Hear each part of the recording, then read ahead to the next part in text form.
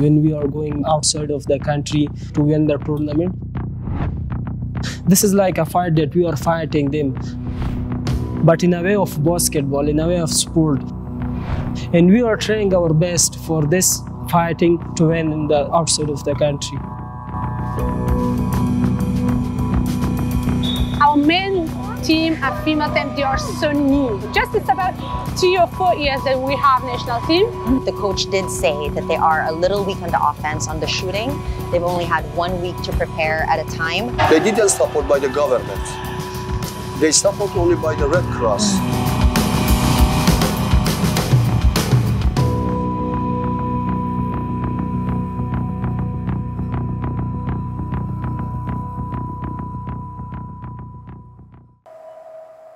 As a journalist who has covered sports, I've witnessed its incredible power to unite not just individuals of diverse backgrounds, but an entire country.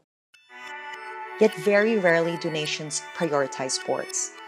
This is especially true in poor countries, where sports could arguably have the most life-changing impact on athletes. Foreigners come to Afghanistan for the first time, they will think that Afghanistan is their second home. زندگی زن در افغانستان در وضعیت بدی قرار داره. زن لطوکوک میشه، گوش و بینیش بریده میشه. خود 40 سال در افغانستان جنگ روان است، مگر فلج چیز نداشته باشیم. اما فلج رو که نمیال از عظمت خود کار کرده. Many here have grown up only knowing war, with conflict having been a way of life for over 4 decades. The national Afghanistan wheelchair basketball team is perhaps the prime example.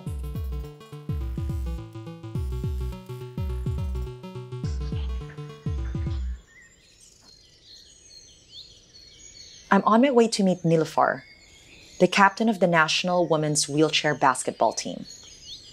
Nilufar was just 2 years old when the Taliban attack left her with a disability. It's tough as is being female in Afghanistan, which has been consistently ranked by human rights groups as the worst place in the world to be a woman. Hi. Oh. How are you? I'm good, how are you? Welcome here. It's beautiful. Yeah, thank you. Let's go. Okay, come on, Natasha. Oh, this is so cozy. Yeah, the weather is cold. Much warmer. Are more and more people accepting women's wheelchair basketball? What was it like the first time you guys played? For the first time, it was not accepting with people. People were not accepting. Like some men were working with us in ICRC. Though they told too many bad words that they are not good girls, they are not from good family because they come and play in public. For the first time when I was in Bali, and my sister posted some of my photos that we were the champion. A man came and commented. He didn't tell my sister that be proud of your sister or they did a good job. They said, oh, it's good that still they have one hijab. Is it comfortable to play with a hijab? No. No. And you sweat? Yeah, it's not easy. What is it like to be disabled in Afghanistan and a woman? Disabilities are like a limitation for a man, but for a woman it's much different. They want to hide her, even from the society or the. When I was at home and Taliban came to Afghanistan, it was war everywhere, and a rocket hit it to our home, and I got injured. I got a spinal cord injury, and my brother died at that time. How old was your brother? I think he was about 16. Like this, I didn't remember too much. Having a disability makes them practically invisible. Afghan girls and women with disabilities are often denied medical treatment, education, and jobs. Nilofar considers herself lucky to have a job. She works at the International Committee of the Red Cross Orthopedic Center in Kabul, which rehabilitates Afghans with disabilities and employs them. 90% of the staff here have disabilities. Hi, Natasha. Welcome to Kabul. Hi, thank nice you. to meet you. Welcome. Thanks for having me. Thank you. So this is the center. Yeah, this is our center where we work. Okay. You know, it's a physical rehabilitation center. belong to ICRC, one of the biggest center in Afghanistan. We do physical rehabilitation for the patients here. Any patient with a physical and motor disability can be accepted. Because in terms of the rate or the sheer number of people that you see here compared to other countries, it is much greater because of the... Of course, the number of disability in Afghanistan is much higher. We have 5 to 6%. Most of the people say it's not war wound, but somehow I'm telling you it's a war wound. Almost all of them, because if a person is not vaccinated due to war, but got polio, I'm telling you it's a war affected, but indirect.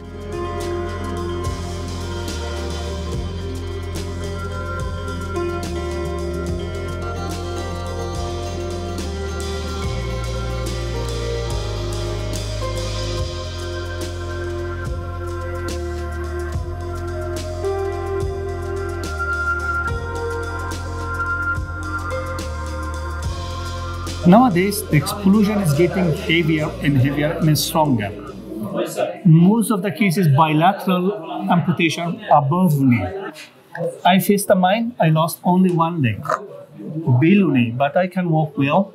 But nowadays, I see landmine, usually they cut both legs above knees. Okay.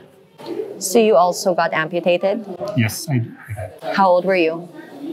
Teenager. And it was a landmine as well? It was a landmine. You walk very well. Yes, I do. That is why I show an example to other patients. Say you will be like me. If you lost your leg, don't worry. It's okay. A member of the men's national wheelchair basketball team also lost his legs while playing with an explosive device as a child. He too works here, the same place that treated him years ago. He's a technician making orthopedic limbs. So when you're not doing this work, you play basketball? Yeah. So what is that like? Like what is it about basketball that you like?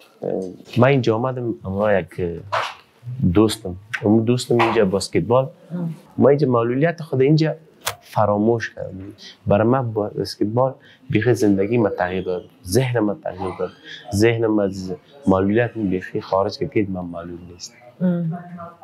واقعیت از وقت بسکتبال میکنم یا هم بسیار تغییرات آمده با کلگی مرا میشناسه دفترو صابر آفرین بسیار بسکتبالر اونطور از تلویزیون دیدیم و دیگه در بیرون بسیار دوستای زیاد پیدا کردیم اونطور در تلویزیون دیدیم تو بسکتبال میکنی نه بسکتبال میکنم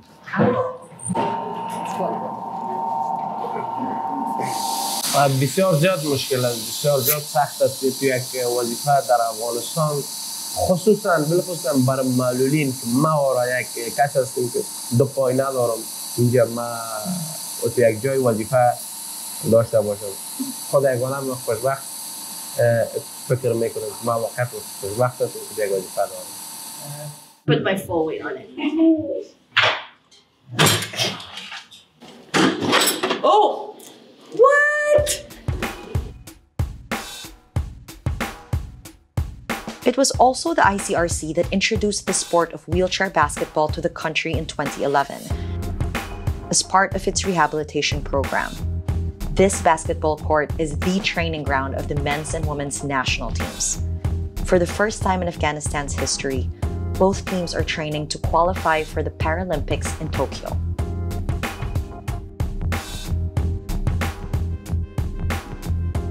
In my point of view, wheelchair basketball is not just a sport, it's like a lifestyle. You are going to have this lifestyle for a long time. Our relative is coming here to watch us. We are playing the basketball, so they proud us a lot because with the problems that we have in our legs, we can play this match or we can play basketball. So they proud us that these people can do something in their life.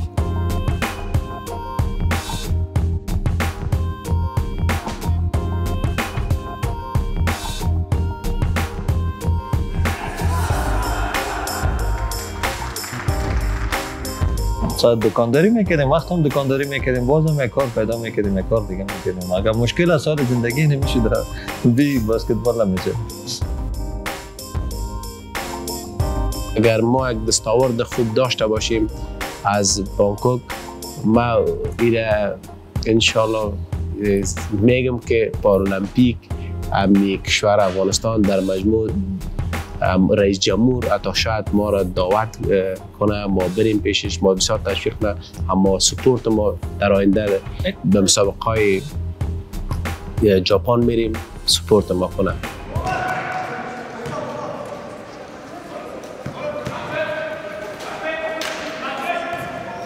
So you can sort of see a mix of skill set, and some are faster than others. Oh! Someone just fell.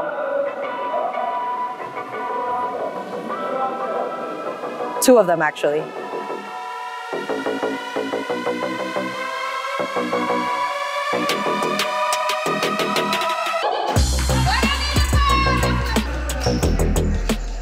Wheelchair basketball can get rough with occasional falls, physical contact, and collision of wheelchairs. This makes it even harder for female athletes to convince their families to let them play. But these women are used to pushing boundaries in and out of the court.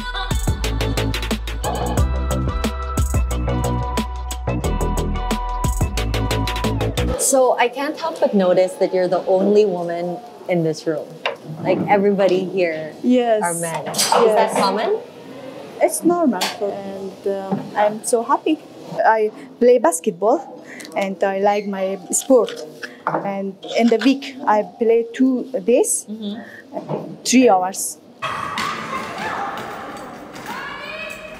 The most of thing we need time, because we are here, we have to work all the day, and gymnasium is blocked after the time that we have time to come here.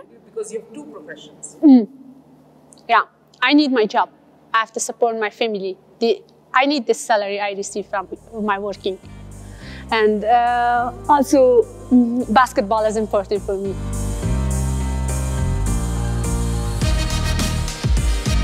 Despite being national athletes, the teams don't receive any government support and train with limited facilities. But the fact that women with disabilities are allowed to play sports in Afghanistan is in itself a sign of progress in a country that continues to evolve. After the end of Taliban rule, men and women are again allowed to share public spaces, and Kabul is seeing more and more urban developments pop up. Moments like this, where the men's and women's national teams can come together, are rare.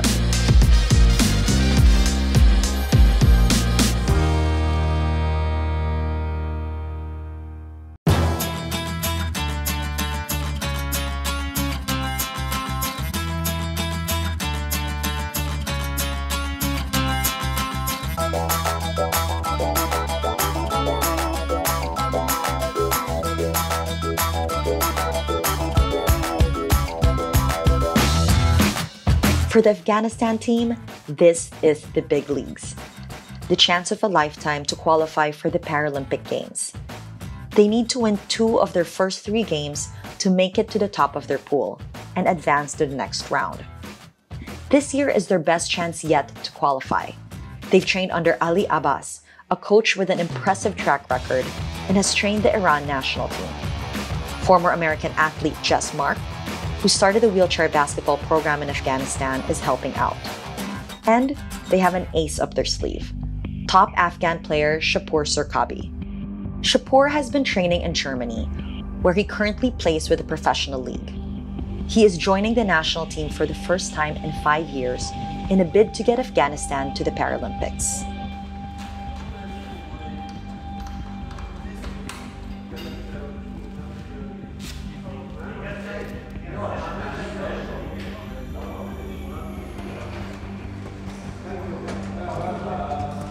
تمرکز روی دفاعمون هست، روی ضد حمله هست، داور که سوپر ما سه تا فصل می‌خوایم که بتونیم آرامش داشته باشیم که آقا ما این چیزی بلدیم. What everybody expects doesn't matter. It's all up to you guys. And you guys playing the way you know how to play up here. You guys remember Musto ahead? Yes. That's how you have to play to beat a team like this. One fist.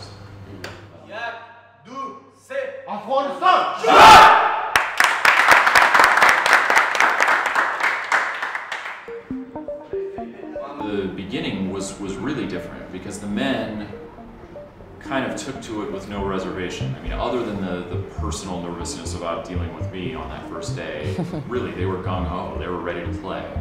The women, on the other hand, because it's so unusual for a girl or a woman to play a sport in Afghanistan, much less a disabled one, the women said, okay, we're willing to do this, but only if no one can see us play. So we had to put screens around the courts where they were practicing, and so that they could practice in private, and kind of they were really excited to do it, but they were really concerned that it would reflect poorly on their families or themselves if other people in society saw them playing the sport.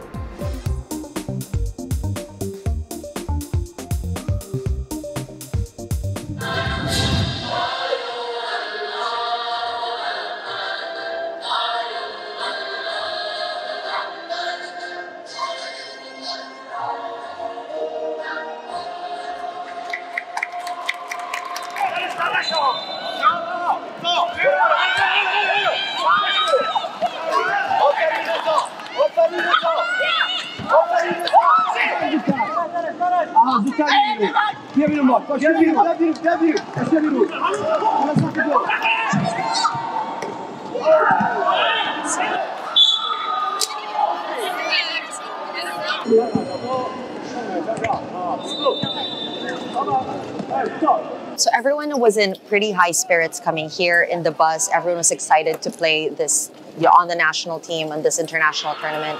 But the coach did say that they are a little weak on the offense, on the shooting. They've only had 1 week to prepare at a time, so they focus on the defense. So because while they don't have very strong shooters, they have a very strong defense. But let's see how that plays out in the coming games.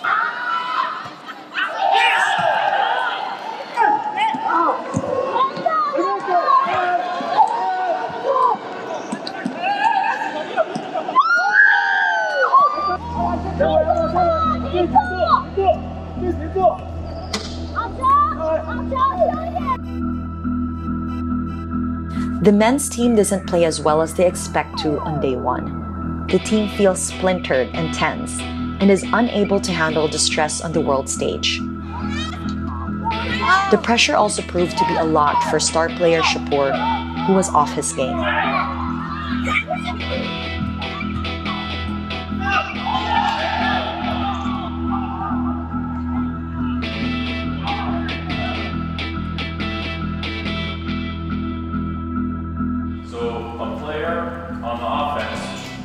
Coming to pick one of our defenders, and no one will say anything. Yes, and then only when he gets picked, we say pick. And then it's too late. Already they beat us. Communicate early. The pressure also proved to be a lot for star player Shapur, who was off his game. Shapur was one of Afghanistan's first ever wheelchair basketball players. He stood out immediately when he first held a ball at 12 years old. In 2014, when he was just 19, he was part of the first Afghan team to play an international tournament in Italy. He disappeared the evening before the team's most important game. Shapur had defected from Afghanistan. Today, he is a refugee in Germany. When I was a child, that was a bad experience for me. Yeah, I lost my father and my sister, my brother. Yeah, I don't know, I shame every time for in class because I was just only one person to come school and go to on the city and clean something and bring something to home and make warm our house. And maybe many things changed in my life. But basketball changed. I'm because of basketball here, and maybe when there wasn't basketball, I wasn't in Europe and I wasn't back here. When you saw your team for the first time, how did you feel? I feel first shameful because you can't stop people to speak, you know. in social media now, in Facebook, Instagram, like that thing. I think I wasn't happy first time I see it. When I say I was happy, no, I first thing I shame it. But I say, okay, trust you, go and say welcome. I didn't sleep, I don't know, until 2 o'clock night, like that. It sounds like you haven't forgiven yourself for doing that. Really not. I'm a hard person. I'm not crying for everything. Even my father died, but I didn't cry, I think. But I cry when I back. When I hear I back to national team.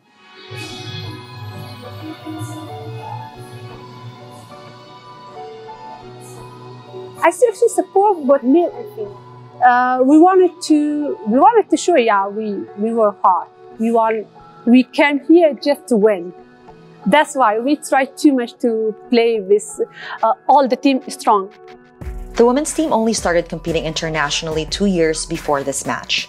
They are going up against teams who train 5 days a week and are full-time athletes. But what they lack in experience and skills, they make up for in resilience. The Afghanistan women's team is used to overcoming obstacles.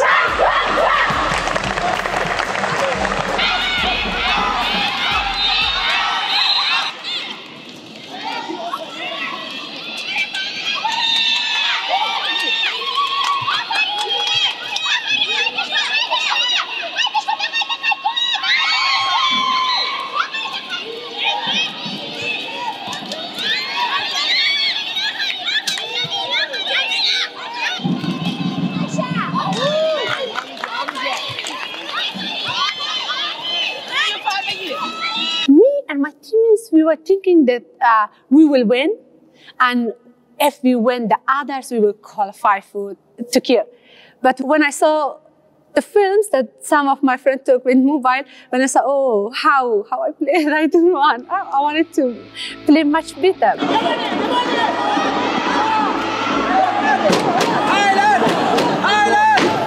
Thailand is much strong, and they play different. The other teams that they were in Group B with us, no one of them are this much strong to press Afghanistan for 40 minutes. But Thailand can do it. They had 5 days a week. They had training, basketball and fitness. But we did just two times a year. For one week, we had a camp in Afghanistan, and I know that was not enough. That's why we couldn't play where we want.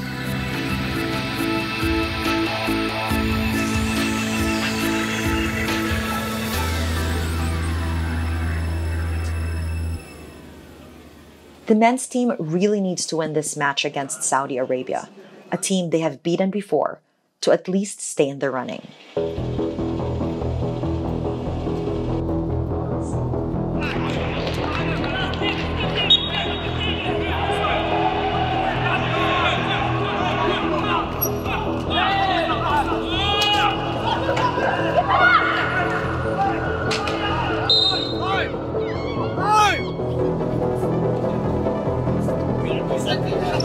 Interesting game because the coach actually got kicked out because he was too emotional in the beginning of the game. So they got 2 technical fouls, and basically the coach isn't on the court. He's not allowed to coach the team.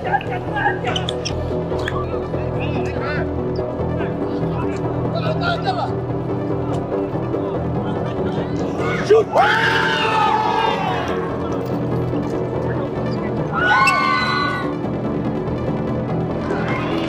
When I was leaving the court for our game, I was thinking, what will happen? What will happen for Afghanistan? The score of Afghanistan was higher than Arab Saudi.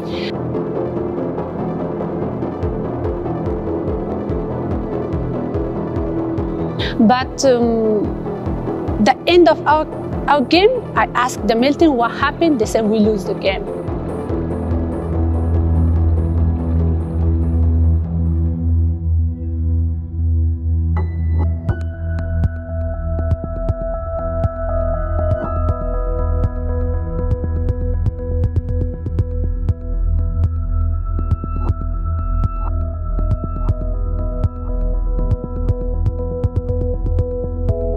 ما مسابقه عربستان را که باختیم اون لحظه ما گفتم دیگه ما خلاص ما نمیتونیم راه پیدا کنیم مسابقه توکیو.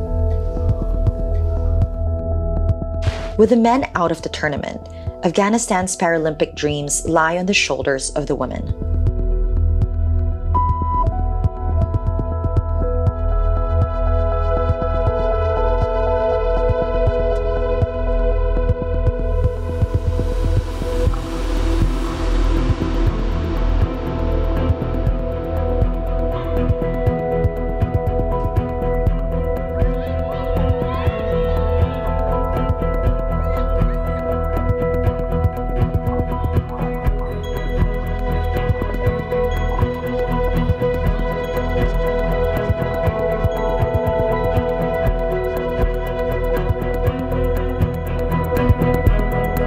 These are women that just 4 years previous literally wouldn't get a glance on the street. People just ignored them. And now most of them have jobs. They're playing basketball, almost full time, and they're competing with their country's flag on their back in some of the biggest international competitions in the world. So we're good.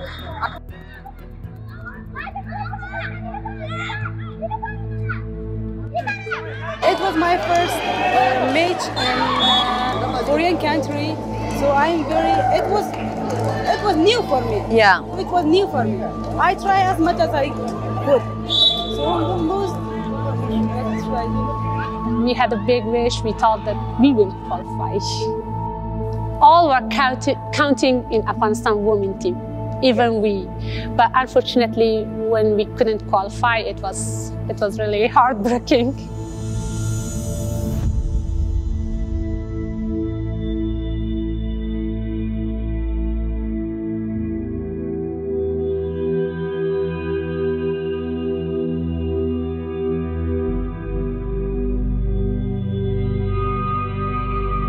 And the situation is not good in Afghanistan.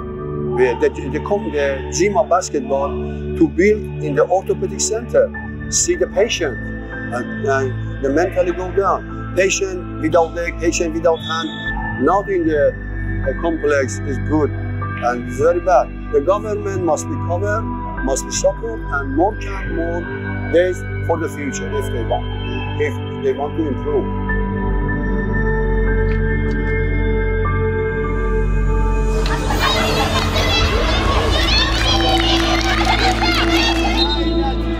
We think just about one Afghanistan, that we want to make proud this country. It's not important they will win or lose, but we will stay up to end with them. And also they do the same. Because on that time we were not thinking about that time from Kabul, Ghazni, or Mazar or Herat. And when we support each other for one Afghanistan, it makes us happy.